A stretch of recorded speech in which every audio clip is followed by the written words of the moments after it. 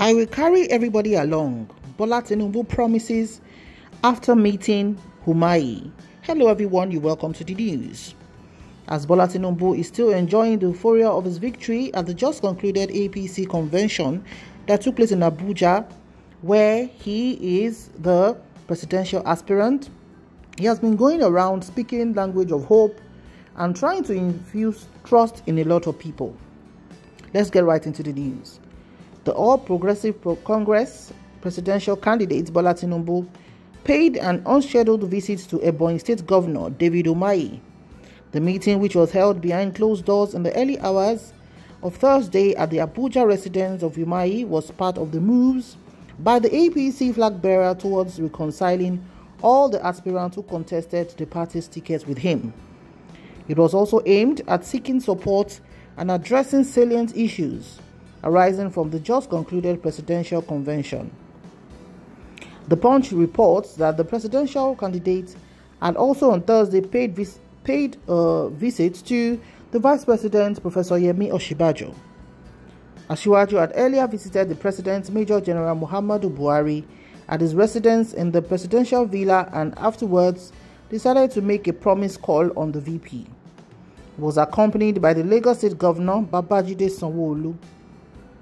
A statement made available to journalists on Thursday night by Umahi's Special Assistant on Strategy, Honorable Chuks Oko, quoted Tinubu as describing the governor as a fighter who threw in everything during the contest and a man with proven track records and capacity to do well in any position.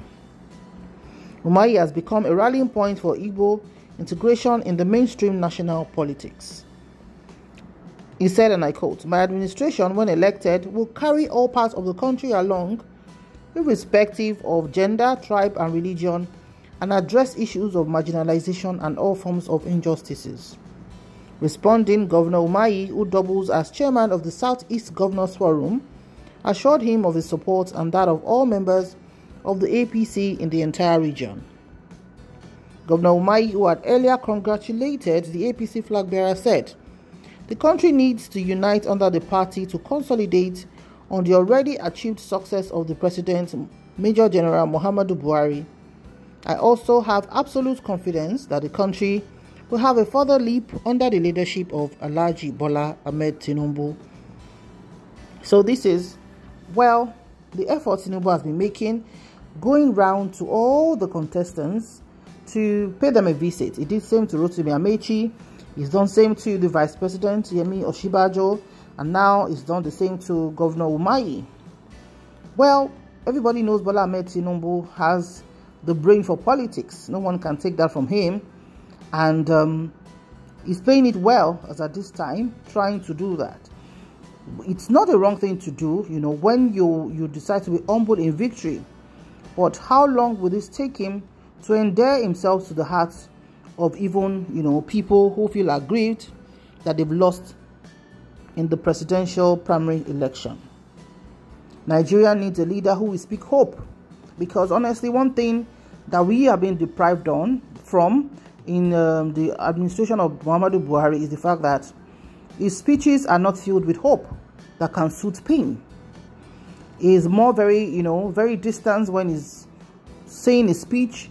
And honestly, as human beings, as the leader, the ruler, and the manager of the whole Nigeria, we expect when he speaks, because even sometimes when incidents happen, when we are saying, oh, the president is here to address us and everything is in place, because as a leader, you're in charge and you should speak hope to your people.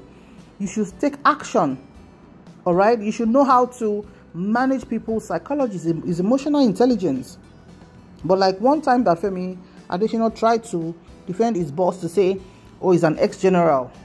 The fact that one is an ex-general doesn't mean that you shouldn't speak hope. You shouldn't know how to, manage your people. Because who we know now is President Muhammadu Buhari. However, does it really change anything? Time will tell. So let's see if Bola Tinubu will still go around to visit the other contestants at the at the just concluded presidential primary election in Abuja. How far can Bola Tinubu go to win the election, as the top contenders now is him, Peter Obi of the Labour Party LP, Atiku Abubakar of PDP. Atiku too has been contesting from 1993 in the period of MK Abiola election. He's also one leader who has tried all he could to get to the position he occupies right now as the leader and the flag bearer of the PDP's presidential election. So please share your comments in the comment section below. Like I always say, it's getting more interesting, but the truth of the matter is there are more important issues that affect lives of Nigerians that our leaders are not looking into right now because they are busy with politicking. Thank you so much for watching. Please remember to like, share and subscribe to our channel and drop your comments in the comment section below. May God bless Nigeria. I'll see you in the next news. Bye for now.